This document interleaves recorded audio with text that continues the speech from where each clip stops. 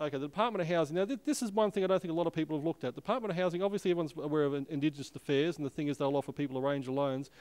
But the Queensland Housing, there's a Queensland Housing Finance Loan. Now, there's probably a similar sort of thing in New South Wales and all over Australia. If you're going to move to some of the regional parts of Australia, they will actually lend you money or give you money to go towards buying your own home. Most people don't realise that.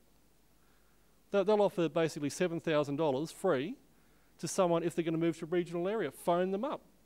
Ask them. No one publicises this stuff because they don't want you guys out there going to the different departments saying, can I get this money? But it's out there.